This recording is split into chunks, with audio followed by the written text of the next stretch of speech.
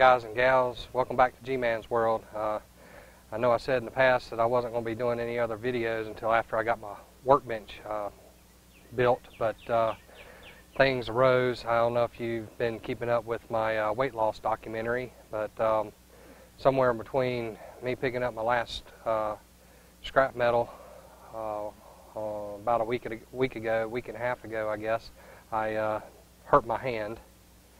Actually, my middle finger here, it got really swollen up and everything, and haven't been able to actually get in there and build my workbench. I do have all the supplies. I'm going to try to do it this weekend if I can.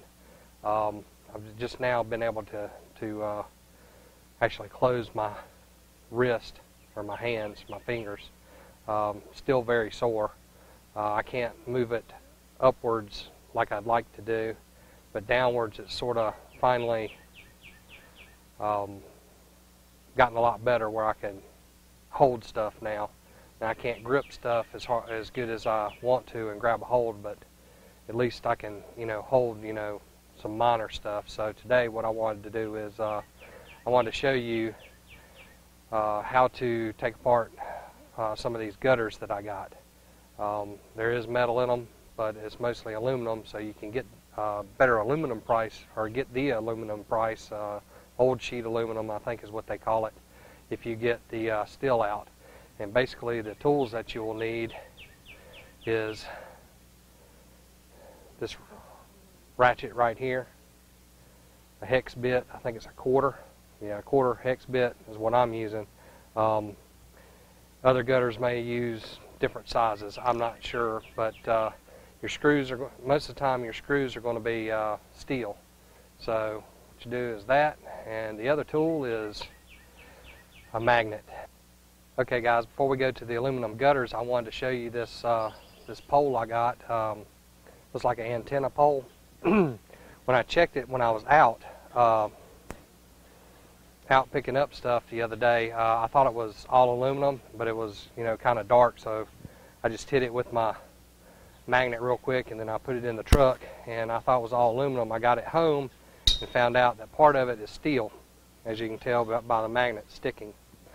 The other thing is that basically anything that I've ever come across that is rusted, it's going to be steel too, so it sticks. But this right here is all aluminum. So what I would do is I'd take a cutting wheel and I would cut right here, right around here, and then this part would be your steel and this part would be your old sheet aluminum, and then of course I'd take this part off also and throw it in with your steel. So that's what I wanted to show you before we get to the gutters, and the gutters are basically going to be the same. I'm going to show you what I got. One other thing is I didn't mention, if you have a small truck, or of course don't have a trailer like I do, you can use a cutting wheel and actually cut these things up, and they cut pretty quickly. So just wanted to let you know that. Alright guys, here is the aluminum gutters. There was actually more of these gutters over here, but I already taken some of it apart, and I was able to get it to my local scrap yard and get some money for it. But this is what's left. Just wanted to show you what all it is, and I'm going to show you right now how to take some of this stuff apart. One thing I want to stress is, let me pan in here, these gutters here, or at least the ones that I have, are all aluminum except for the screws that hold the pieces together. Even the brackets, the bracket that you're seeing like right in the middle right there, it's aluminum also. Basically it's the nails, I guess it's the wood nails that they put in to the back of the wood to put the gutters up, and also the screws that I'm going to show you here in a minute that you have to take out. They're both steel, and then the rest of this is all sheet aluminum. So you can get the sheet aluminum price, and I think right now what it's going for is depending on where you are, and also depending on who you know at the scrapyard also, I've noticed that too since I've been scrapping. If you do a little business with somebody, a lot of times you end up getting a better price at that scrapyard than you would at another scrapyard. So I would say that this aluminum would go for somewhere between, as of right now, between 43 cents and 48 cents a pound. I don't know exact amount, but I do know I get somewhere around, when I go in there, around 46 cents a pound. Sometimes it's 48 cents a pound. I guess it changes, you know, by the week, depending on how the aluminum price has gone up. But I believe I am getting it on the higher end. In fact, I know I'm getting it on the higher end than what normal people would be if they were just showing up every so often. Since I'm a local and show up all the time and doing business with them, they sort of give me a bigger price for it. But that's one other thing you have to take into consideration when you start doing some recycling and stuff and going to different places. You want to see how willing they are to I guess pay you in certain different amounts. You know, if you start to become loyal to them, if they will actually give you more for your aluminum or anything, your steel or anything like that. Now I will say this, there was one yard that I went to that I really liked the people, but they started gypping me. They started, it was 10 cents a pound on, actually going for 11 cents a pound at the time, steel, and I went to drop it off and they had dropped their price to 10 cents a pound, and when I went back the next week, they had dropped it to 9 cents a pound on my stuff, and all I had was steel on the truck. So you have to watch some of these recycle yards that, you know, I even questioned it, but they said, no, that's what the price is and all this stuff. And so I started going back down to a place I used to go to, and I'm getting it for 10 cents a pound now.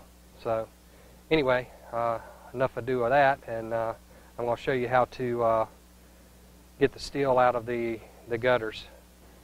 Okay guys, I'm just going to show you a couple of really quick ones here. On here, this gutter, piece of gutter, as you can see, all of this is aluminum,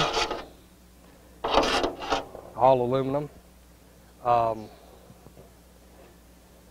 of this here is aluminum, but on this side here, if I can get up there closer to you, if you can see them, yeah, these are screws.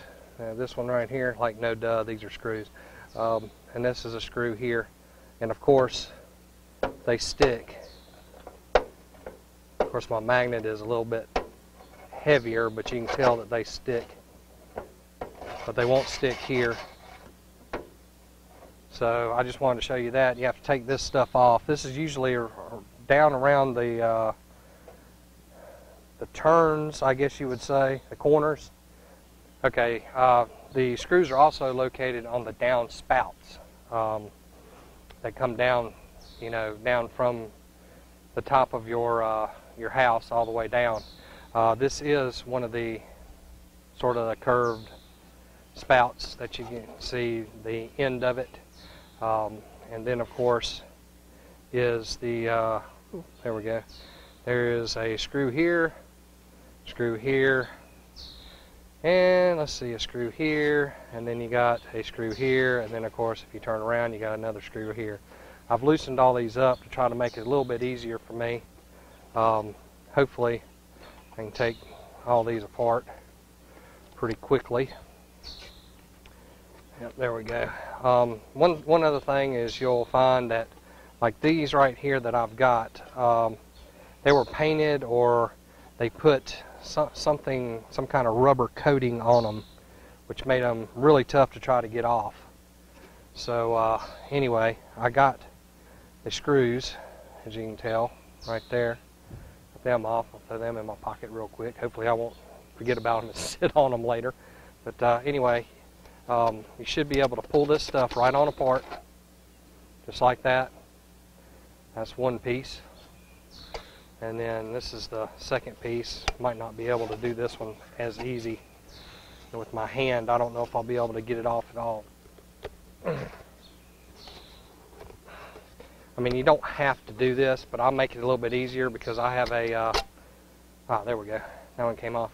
I have an aluminum bin that I put on my sheet aluminum in. What I do is, I think I've talked about this before, I have dishwasher bottoms or sides, whatever you want to call it, that's basically the wall of the dishwasher, the ones that are plastic.